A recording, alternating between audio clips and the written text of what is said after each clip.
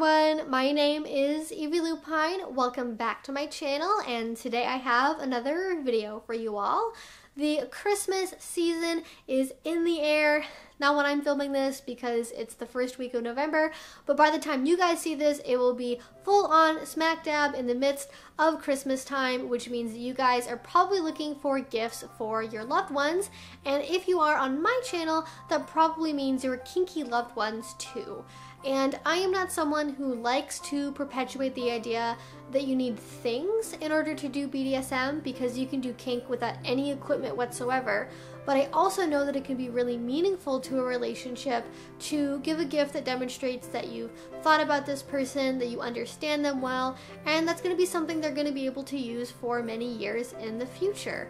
And that could be because you're shopping for your dom, or maybe you have a submissive best friend, or maybe you just want to impress everyone at the White Elephant gift exchange at your local lunch. I don't know, whatever the reason is, I want to be able to help you all because I have a little bit of a reputation as someone who has an encyclopedic knowledge of where to get BDSM equipment. I have done so much window shopping, I have purchased from a lot of places, I have gone to a lot of places, and I'm hoping I can distill that in today's video and hopefully put some of that knowledge to good use. Now, this is not going to be a video where I say overall this is like 10 suggestions for like things you can get a kinky person, because there are so many different ways that someone can do BDSM, there are so many different interests that I think it's impossible to really give a blanket, this is something a BDSM person would like sort of idea.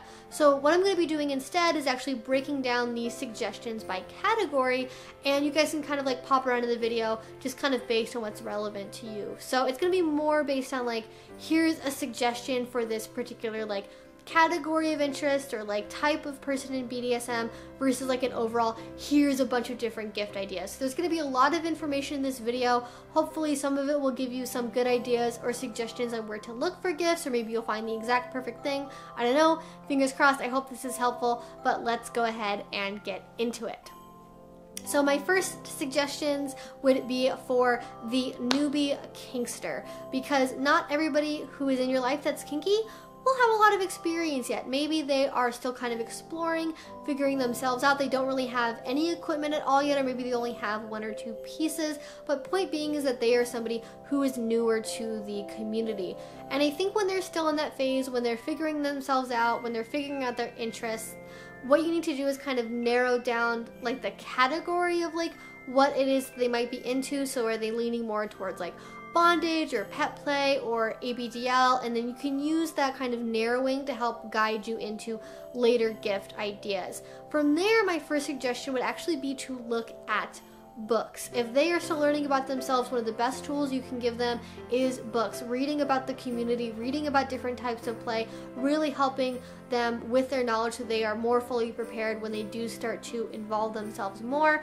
Now, there are lots of different books out there. I actually have a whole link that's going to be down in the description box of like all of my different book suggestions. It's from my FAQ because I get asked about books all the time, because there's literally dozens of different books that you might want to choose from. They're kind of broken down by interest category. So again, having that narrowing down of kind of where they might be leaning towards would be good to kind of helping you pick out what sort of books would be the most helpful for them, although there are a lot of like just general BDSM books out there as well. If they have done a little bit more of the education process and they're looking more for gear at this point so they can start getting into more different types of play, what I would look at is, if you're in Canada, Church of Invention, and then if you're in the US, I would look at the Stockroom, and you can look at both kind of no matter where you're from, but shipping and everything else can be a lot easier, especially with, again, this holiday season. And the reason I like these two places is because they're relatively affordable, but it is, for the most part, quite high quality gear. It's going to be something that will last someone a while, but it's a lot of different things, and they're kind of simpler, although they do have some things that are very like fetish specific on there as well. So it really covers a wide range. You can go for things like cuffs or a blindfold or a gag, sort of anything that's really simple, multi-purpose, something that someone's going to get a lot of utility of, and that won't necessarily break the bank for you. My second category would be the rope enthusiast. So this is somebody who is a rigger or a rope top. It could also be for a rope bottom, just people who like rope in general. And the number one place that I would say to go to is Twisted Monk. I love Twisted Monk. We have so many things from them, so I'm a little bit biased here. They are probably most well known for their hemp rope, but they have way more options besides that. So if there's somebody who has like a full suspension kit already, but maybe it's getting a little bit worn down, they have options for that. If there's somebody who is looking more for like tutorials and how to get into tying rope, there are DVDs and books. Like literally every book that's worth having on how to do rope bondage is on the Twisted Monk website for sale, basically. Maybe there's someone who has a little bit of rope, is still kind of playing around, but they want something like unique for their kit that they don't have, that offers a different type of sensation or can be used with different types of play. Twisted Monk also has that as well, so it could be something like bamboo or silk. They also even have electroconductive rope. They also have little like smaller gifts if you're looking for something just as like a little something to give someone. So they have like pins and badges and buttons, that sort of deal. And then they also have the monk sack as well, which is great for somebody who is really enthusiastic about rope but hasn't really taken the time to figure out a storage solution yet, because it is purpose built for carrying and holding rope. So rather than having them carry around their rope in like an old pillowcase to the dungeon, you get them a little bit more something professional, something that's actually meant to carry all of that equipment. The third category would be the protocol top or the protocol bottom. I love shopping for people who are into protocol because, I'm gonna say this as somebody who's into protocol myself, we can be a little bit extra. So whether it be a custom wax seal or like monogrammed hand towels, there are lots and lots of different things you can get for somebody who is into protocol. Do they have a lot of teas or formal dinners? Maybe you get them like a vintage serving set or like a vintage carafe for some water. If there's somebody who is more into giving service than receiving it, they might be somebody that a boot blacking kit could be a good idea, or a set of silver trays with silver polish, or you could also go for a really nice pair of white gloves. They're into sort of more of a butlering aspect of protocol and service, and those are great because it offers a way not only for them to engage in their kink, but also potentially learn a new skill that they can also utilize in their play. Or maybe there's somebody who's into protocol, but it's not really so much a formal butlering type of protocol. Maybe it's a little bit more leather, so maybe they do a lot of like whiskey and cigar type parties, in which case I'd recommend getting them a bottle of a good whiskey that they can share at their next event, or maybe a box of cigars if they're into that as well. It really depends. There are lots of options when it comes to protocol, and again, honestly, like, feel free to get as extra as possible, because all the people I know in my life who are into protocol, they love all of that really fancy stuff. And the fourth category would be the sadist and the masochist. Now, this is another category of kinksters that I think are relatively easy to shop for, because if there's one thing that people sell online for BDSM gear, it is impact play equipment. If you want to give somebody pain, well, there are lots of options out there. If there's somebody who is more experienced and has kind of the standard, you know, floggers, canes, etc. already in their bag, I would recommend going to Scott Paul Designs. They have some very unique stuff that they're probably not already going to have in their play bag, but be warned, they are fairly expensive, so this isn't necessarily something that everyone is going to be able to afford. If you are on more of a budget, or if you have to buy a lot of gifts for many different people, I'd recommend going to Beatings on a Dime on Etsy. They're sort of a newer store that I've recently found, and they specialize in affordable kink gear, and some of it is like really weird and some of it is interesting, but it's all unique, it's all affordable, and you know, that's sort of in the name of the shop, and it's something where you're probably going to find something they don't already have as well. And then finally, if you are getting something that's a more personalized gift because you are in a relationship with this sadist or masochist, I don't really think you can go wrong with something that is engraved or a kind of custom design. There are two stores that I would go to for that.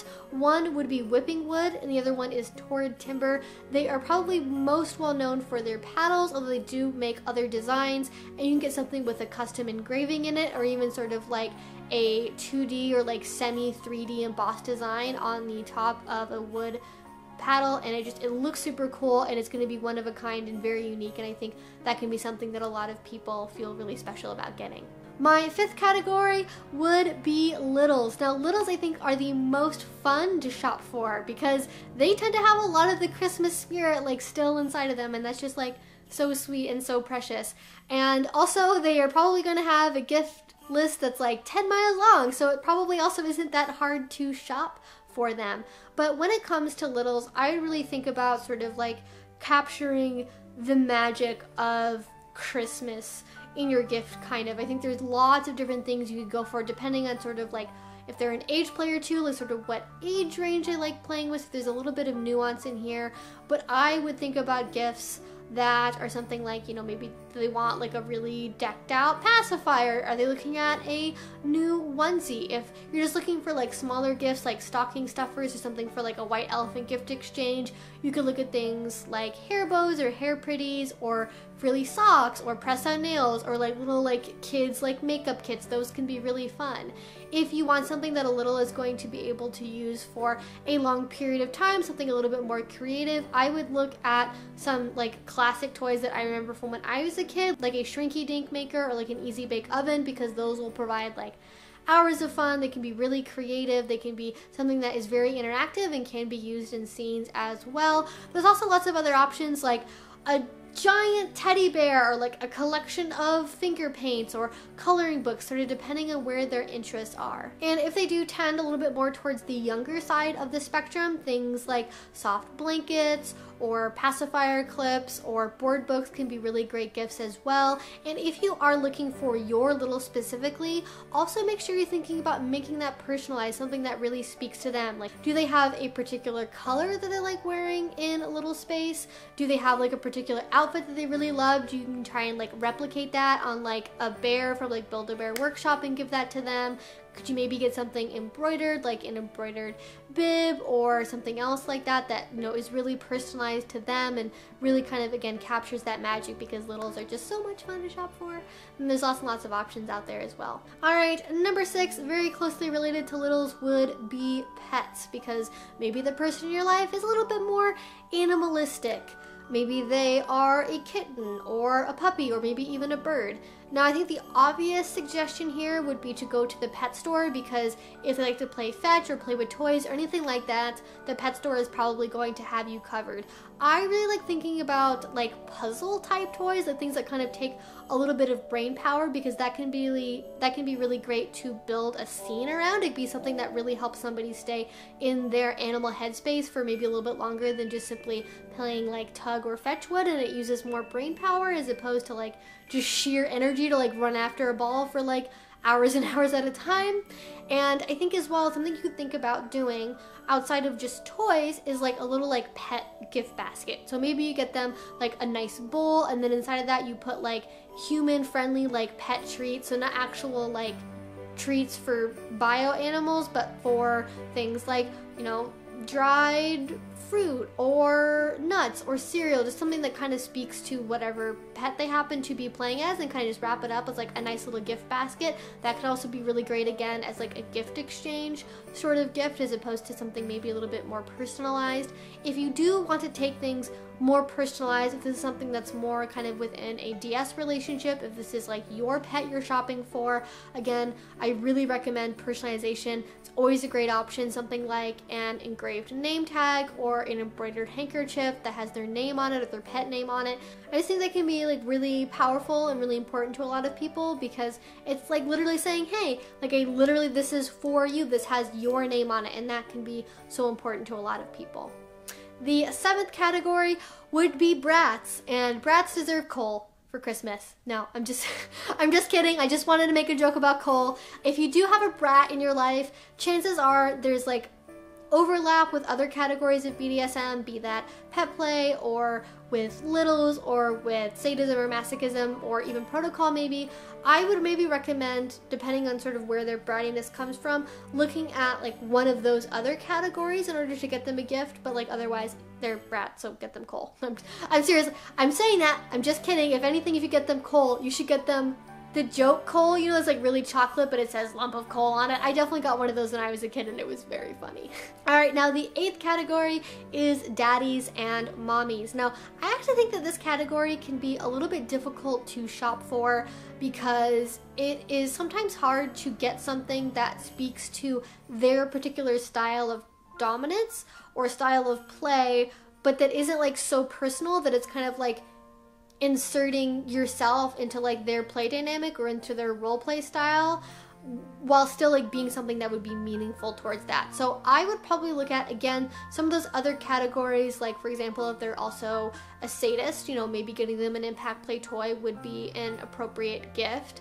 I think it's a lot easier to shop for them if you happen to be that person's little and you're shopping for them, in which case I don't think there's anything else that a daddy or a mommy would want more than something personalized from their submissive. There are so many like really adorable, cute like kids crafts for gifts for parents. So that could be like a macaroni and glitter covered picture frame that has like a picture of the two of you in it.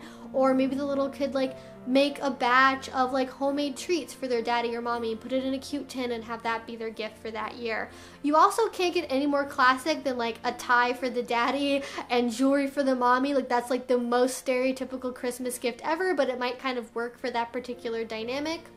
And if you're really not sure what to get them that would be appropriate for that relationship, I think that would really be a good time to recruit their little partner for gift shopping purposes. Now, be wary because littles in headspace might not be the best at keeping secrets, but that would be the best way to make sure you're coordinating a gift that's going to be appropriate and respectful to that particular power exchange dynamic, and almost fails again looking at the other suggestions from those other categories. Now, number 9 would be the fetish clothing lover. Do you have somebody who's into kink in your life, but they also really love fashion like I do? There are so many options. The first thing that obviously comes to mind is latex. I don't think there's anything that is like more like high couture fashion, but also BDSM at the same time than latex.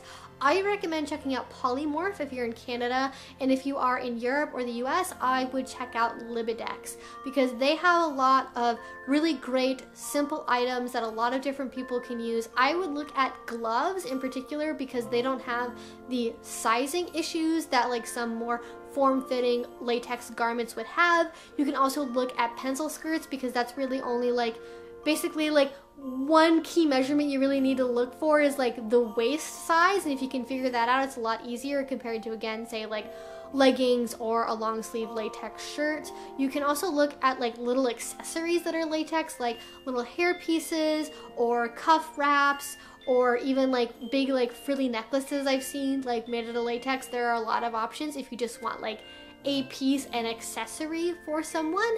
And in particular, if you are on a budget and you want to get something simpler that is latex related, I would go to Libidex website, which is Latex Express. That is where you can get basically items right away that are super common, super simple. It doesn't have the same level of customization that you would get from the normal website, but if you're just getting sort of an introductory affordable latex item, the Latex Express website is like literally designed for that purpose. If there's somebody who isn't really into latex, but they like other types of fashion, I think Etsy is a great website. I have found a lot of shops through there. My 3 favorite ones currently would be Shop Mel Noir, which I think actually has their whole own website as of right now. Stockholm's Child, which I have talked about before in some of my live streams. They have a lot of cute stuff. And then I would also look at Buy a Patico, which is more of like a harness and accessory sort of BDSM fashion place, but they have a lot of really unique colors and materials that they use for the harnesses, and I think it does look very fashion forward as opposed to strictly like for BDSM purposes, although it definitely has overlap and could also be used for that as well.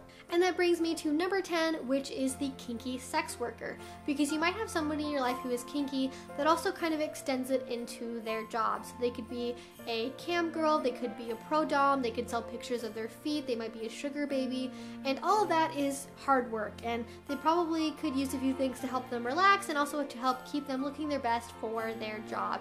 So I would think about pampering things like a really good body scrub or a high quality face mask or a foot soak.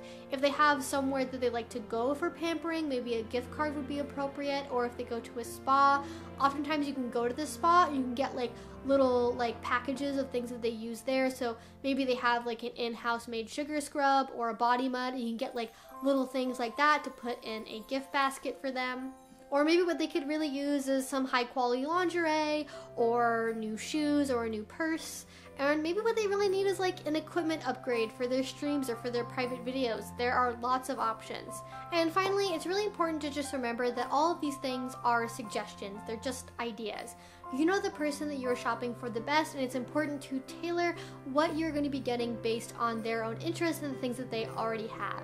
Me personally, I don't really feel ashamed at asking my friends what they want to have for Christmas, because it's more important to me that they get something they're actually going to want and use versus like the value of a surprise. Now, some people do really like surprises, and so in that case, I would maybe just ask for like general categories of things that they might be looking for, like, oh, what are you hoping to get this year? Oh, I'm looking for a new perfume or a new sweater, or I really want this one flogger. And depending on what those answers are, that's actually probably going to affect what you end up getting them and what you end up shopping for. And it should also probably go without saying that if you get somebody kinky, to give them a heads up first before they open it in front of their family. Like, you don't have to spoil the surprise, just let them know, like, hey, you probably don't want to open it up in front of your mom and dad or your grandparents or whatever. Just open it up at home by yourself before you leave, or maybe after you do all of your normal Christmas festivities with your family, just so you don't cause any accidental awkwardness or any sort of embarrassment for them, because that would kind of defeat the purpose of giving them a nice gift, I think. Anyways, that was all of the things I wanted to share in today's video. Hopefully you found this interesting and helpful. If you have any comments or questions, you can leave that down in the comment section below. Links to some of the shops that I mentioned will be in the description box. If you like this video and you want to see more from me, please do subscribe. I make videos twice a week. And finally, if you want to support this channel, if you want to help me out, if you want to see more of my exclusive content like other videos and photo shoots and a Discord chat, that is all on Patreon. Link to that will also be down in the description box below. If you already support me over there, thank you so much. It means the absolute world to me. And until I see you guys next time, I hope you have a great rest of your day and a great rest of your week. Bye-bye.